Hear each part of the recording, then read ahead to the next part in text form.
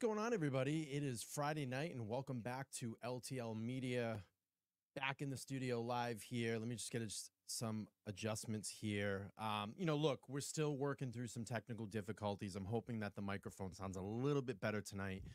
But the biggest problem in here right now is sound deadening, and I don't have anything on the walls yet. So we're working through it. We're getting there. It's been a logistical nightmare, but it is what it is at this point. I still want to come live. So I want to welcome everybody in tonight. I hope it sounds a little bit better. Sounds much better. Awesome. Everybody says it sounds better. That's great. I've been kind of studying a lot about acoustics and stuff like that. The biggest problem is something that I have that I've never had in a room before is dead center to me is a table. And what I found out is when you're speaking and there's nothing soaking up the sound on the wall, my voice is literally hitting that table and projecting out. So we'll work on the sound. I have some sound panels, some sound deadening that I'll be getting back up there soon. So everybody, we're going to do a double feature show tonight, and we're going to talk about Karen Reed and Brian Kohberger. And if you haven't followed the Brian Kohberger case, I think we're going into almost 2 years. So right about the same time as the Karen Reed case, 2 years now, and we're still waiting for a trial in the Brian Kohberger case, which they're thinking in the spring of 2025. I don't think that's going to happen, just considering all the shenanigans that have gone on in that case. But we're very close to seating a jury here in the Karen Reed case, and we have a lot to go through tonight. So let's start with Karen Reed, and then we'll get into Brian Kohberger in the second part of the program tonight. And let me just pull up some articles. So we had a new motion here in Karen Reed's case today. I'm going to read this. This is from Boston 10, and it says, "Why is Karen Reed's defense team concerned with the jury box?" And this is very interesting because I noticed something in last Friday's hearing before jury selection, and I want to play a little bit of the video that I heard on a hot mic between Alan Jackson and Liz Little talking about where the jury is going to be seated. And I'm wondering if that question kind of came up then, and then this motion got filed today. And we're going to talk a little bit about that here in this article. But it says, "Why is Karen Reed's defense team concerned with the jury box?" In a high-profile and controversial case, Reed is accused of hitting and killing her boyfriend in Boston. Boston police officer John O'Keefe with her SUV in Canton, Massachusetts in January 2022. Her attorneys say that she's being framed in a wide-range cover-up. Hang on one second. Let's see. You sound quiet now. Quality is 1,000. All right, let me turn the volume up on the mic. I guess my girlfriend's saying turn the audio up on the mic. Okay. Well, let's see here. Hopefully this helps. I'm going to boost up the mic a little bit here. Let me know if that sounds better.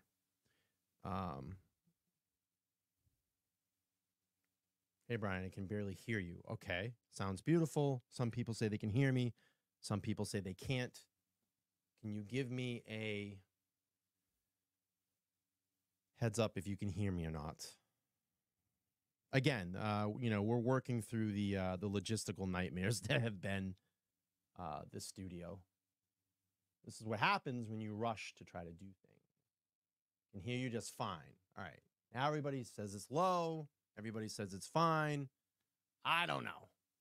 Don't know. Let's try this. Is that better? Does that sound better? It's fine now. Very low but clear. Is it better now?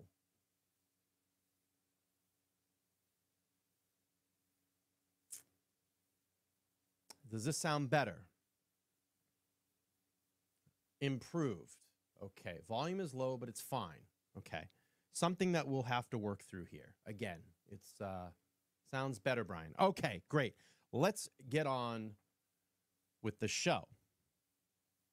Okay, while Friday marked a pause in jury selection for Karen Reed's murder trial, jurors are still on top of mind, or more specifically, the jury box, which is the latest focus on the defense attorneys who say seating for the jurors in the courtroom in the Norfolk Superior Court violates their client's constitutional right to confront witnesses face to face because of poor sight lines.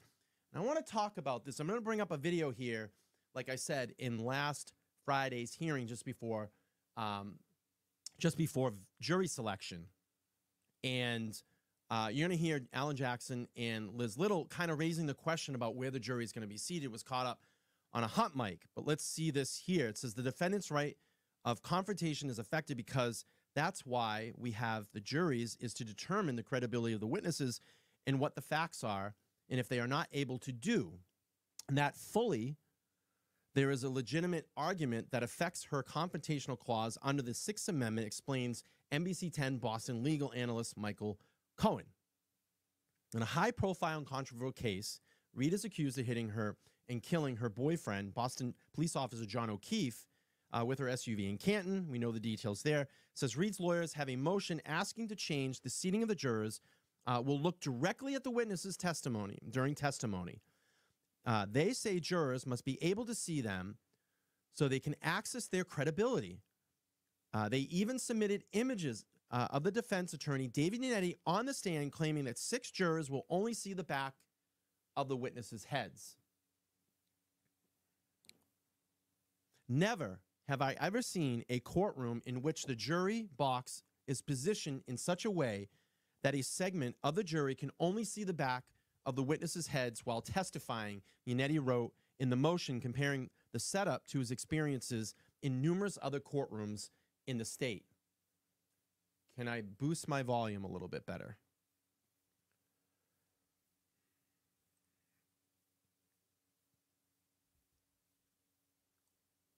Is that better?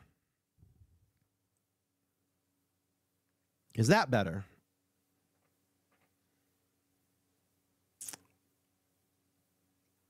Give me an A-OK here, because I have it on the loudest setting on everything right now, and I'm probably clipping.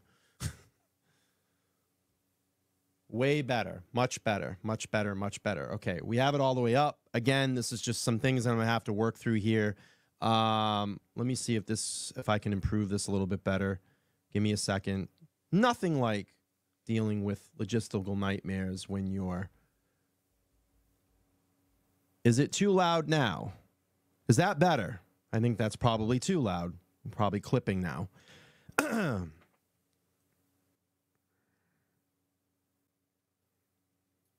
Yes, sir. That's good. I think it sounds great on my end. All right, we're going to just continue with the show.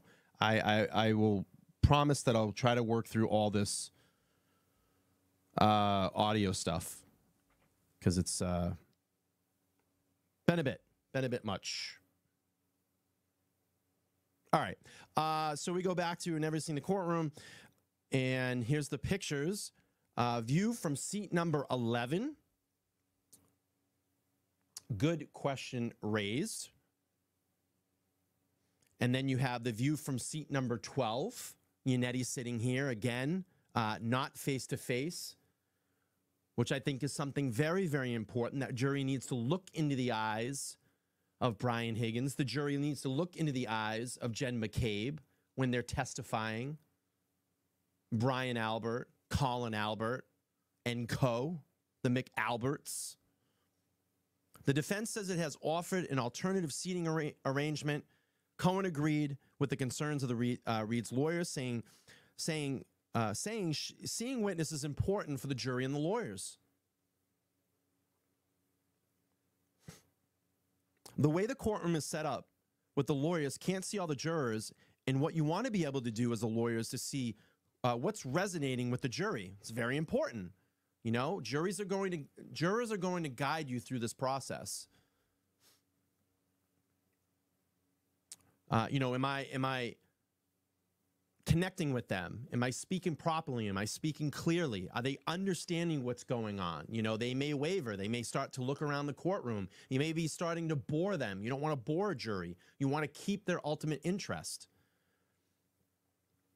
And what's they're reacting to and what they're ignoring cause you to help you shape up the balance of your trial.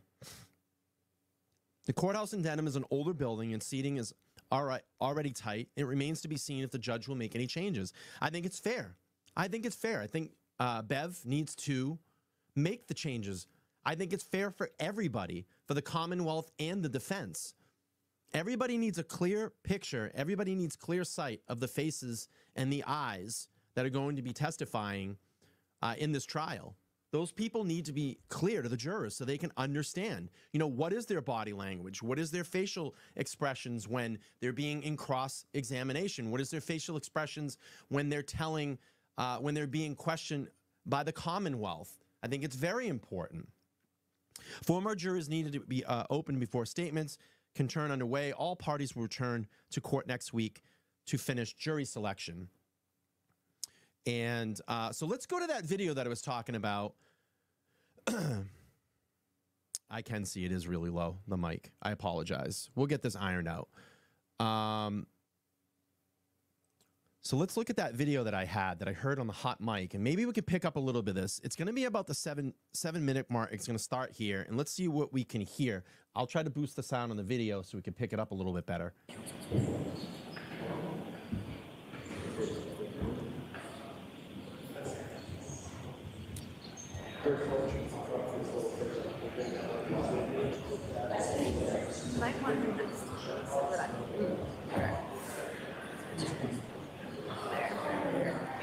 Yeah, right there, Liz goes, I wonder where the jury's going to sit, or something to that effect. Let me see if I can turn caps on and see if it's picking any of it up, but I don't think it is.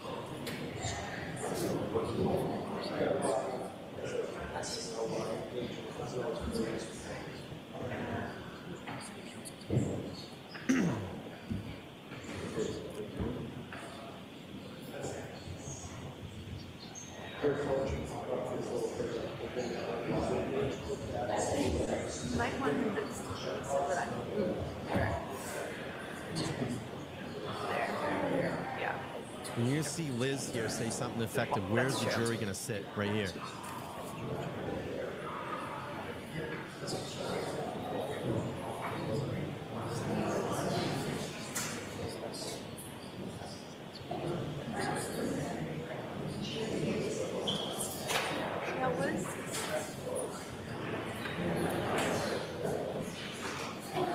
Right here. She says something to Jackson. If they sit there, like... If they sit there.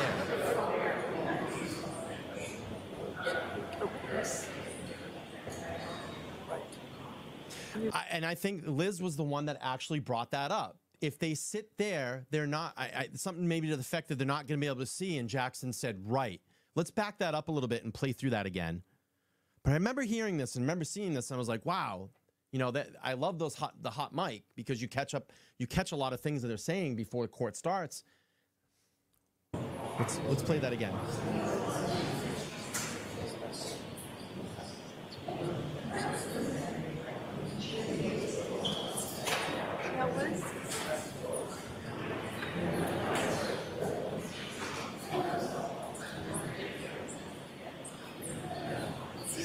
If they sit there, like... She says, hey, if they sit there, and I can't catch the rest of it, but maybe she's saying, how are they going to see, or something to that effect. And then Jackson says, right.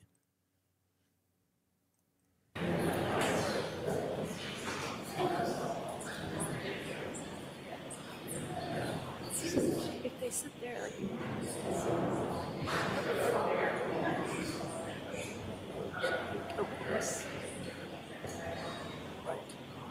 Right there, Jackson says right.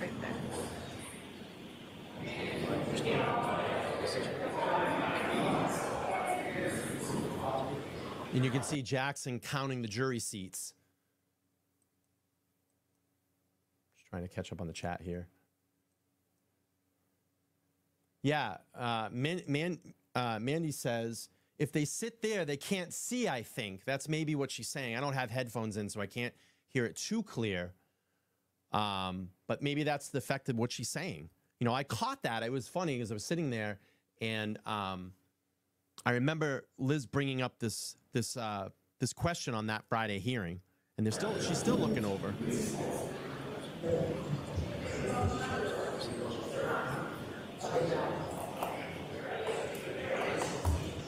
It's better than bitches, actually. Yeah. This looks like they have air support.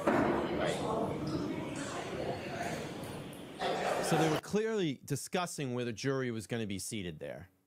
Clearly discussing it. And maybe that's where that raised that concern. It raised the concern on that Friday. And here we have with the motion on this Friday. So almost a week ago, this was raised. And I think they probably had to talk about it. You know, they want everything to be fair. Fair for the Commonwealth, fair, very fair for the defense, obviously.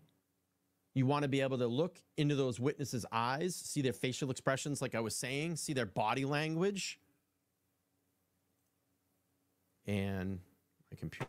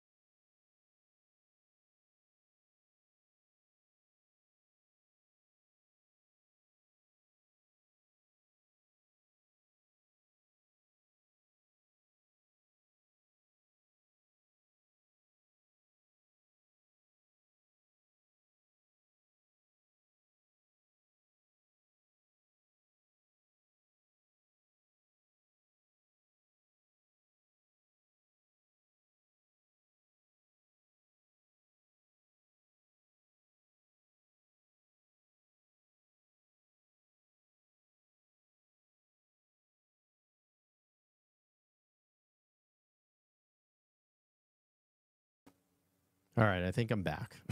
I'm so sorry, everybody. Oh, boy. Sorry about that. My computer crashed. That was fun. But we're back. I appreciate everybody hanging out. Again, you know, we've had a lot of technical difficulties here, and we're trying to do the best that we can to work through this. So I apologize, and I thank everybody for being here. Okay. So anyway, like I was saying, I think Liz had brought up that issue to Jackson this past Friday, and obviously, they put in this motion. I'm sorry, I'm kind of off my game here now. Okay, so let's move forward here. I thought this was very interesting. We had Megyn Kelly the other day talking to Vinnie Politan about the Karen Reed case. Let's hear from this, and then I want to get into, I have a Canva presentation here that I want to get into a lot of things on Karen's case as well, too. The jury selection, the potential witnesses, and we'll go over that this evening, too. But let's play this. Massachusetts, and this one will be before the cameras. It's just getting underway. Vinny, you guys, I'm sure, are going to be all over it at Court TV. Outline what it's about for us. Well, there's Karen Reed is dating a Boston police officer, Officer John O'Keefe. They go out for a night of drinking in Boston, but it's a cold night and there's a storm that's coming. So they meet a bunch of friends at the bars where they're kind of bar hopping around. And there's an after party at one of the officers' homes. So when they're done at the bar, Karen gets behind the wheel, John O'Keefe gets in the car, and they drive to that friend's house. And this is where the story, one of two things happens, depending upon whether you believe the prosecution or defense. According to the prosecution, John O'Keefe gets out of the car. They're having some sort of an argument, and Karen Reed, while she's doing a K-turn to kind of turn around and head back where she came from because she decided not to go to that party, purposely runs over her boyfriend, John O'Keefe, and leaves him on the front lawn of that home in the cold to die. That's what the prosecution says. What the defense says happened is that Karen Reed dropped him off. He went inside the house. Something happened in the house. There was a confrontation. There was a fight. He was beaten up. He was attacked by the dog, and they dragged his body out onto the front. So again, you know, the basic story here, Vinny's just given the basic story. We'll keep front lawn, and they framed Karen Reed for murder by taking pieces of her broken tail light and putting it on his body. So those are the two versions of what happened. So it's either murder, according to the prosecution, or she's being framed and it's a police conspiracy cover-up from the defense perspective.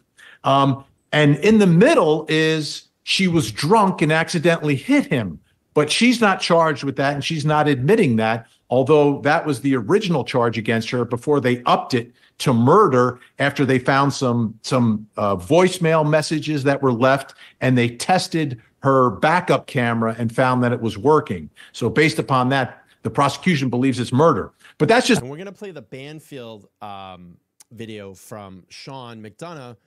The other night he was on Banfield. Congratulations, Sean. That was a great little segment that you had there. But we'll play that as well, and he's going to talk about the tail light. And we know that Sean has it all down with the tail light, so we'll definitely be playing through that. But let's catch up on here on Megyn Kelly's show. Half the story.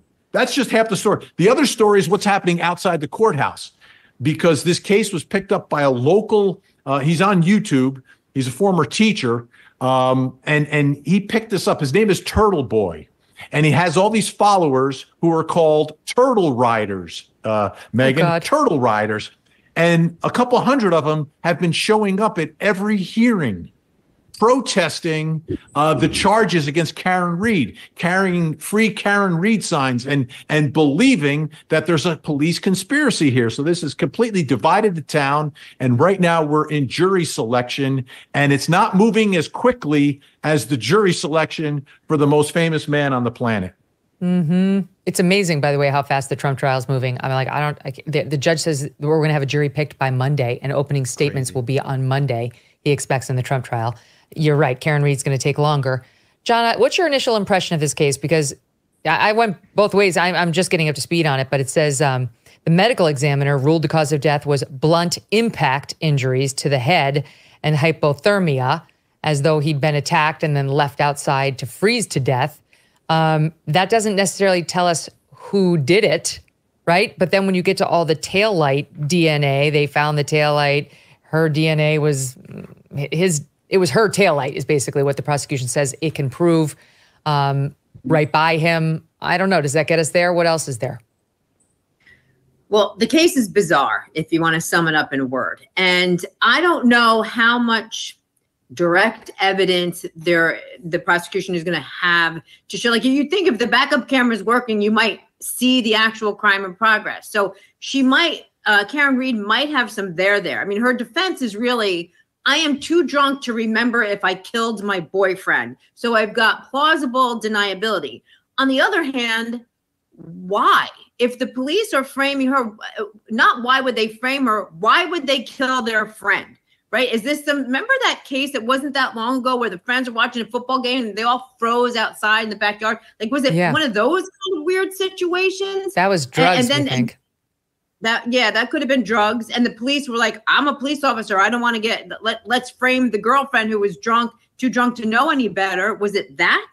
Or is she just in such complete denial that she doesn't remember running over her boyfriend when she was blackout drunk and having some sort of drunken fight with him?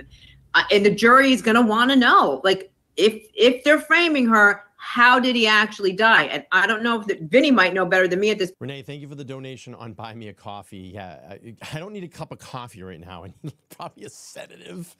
But thank you so much for the support on Buy Me a Coffee. Point whether the prosecution is going to have evidence in support of exactly how he died. Well, the prosecution is the prosecution is saying he ran her over. So they've got the tail light is broken. Her rear right tail light is broken. Their medical examiner obviously will say what he's going to say. But again, it's the tail light. So he also had a cocktail glass in his hand. John O'Keefe did that he brought from the bar. And they say a piece of the cocktail glass was inside her rear bumper. So you had the glass from his hand in her bumper, and then the tail light from the rear of her car on John O'Keefe. Now, what the defense is going to say is there's some peculiar things here, like why? Because the snowstorm happens after Karen Reed leaves. So she's there just after midnight. The snow starts around 2 o'clock. So by the morning, you've got snow on the ground. They're going to say, why is the tail light and the blood on top of the snow? Why isn't it on beneath the snow? They're also going to point to a police chief, a local police chief, who a week after this said that he found another piece of the tail light on the front yard.